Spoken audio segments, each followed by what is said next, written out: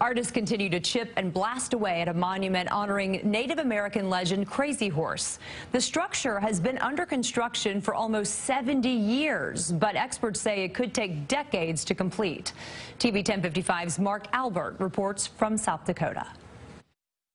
A monument to Native American legend Crazy Horse is slowly taking shape high above the Black Hills of South Dakota. For nearly 70 years, crews have been blasting millions of tons of rock off the mountain. Sculptor Korchak Jolkowski began construction here in 1948.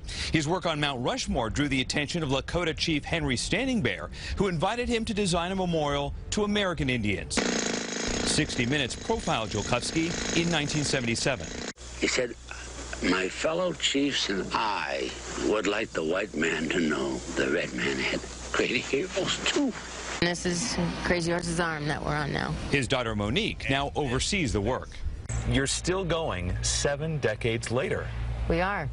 Yeah, we are. Why is it taking so long? That's a big mountain. That's a big mountain. Crazy Horse's face was completed in the late 90s. Crews are now working to shape the horse's head and Crazy Horse's outstretched hand. In some spots, crews have just a few feet left of rock to remove. Finishing just the hand will take years. Drill a lot of holes and just take out one block at a time. Caleb Jolkowski is the third generation of his family to work on the project.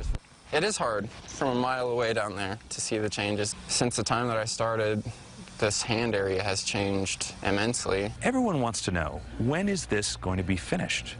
That's a hard question to answer, so I don't have a exact day. You know, if you love something and you get to work on it the rest of your life, that is an honor. Native Americans say whenever it's done, it will provide a valuable education and ensure Crazy Horse's place in history.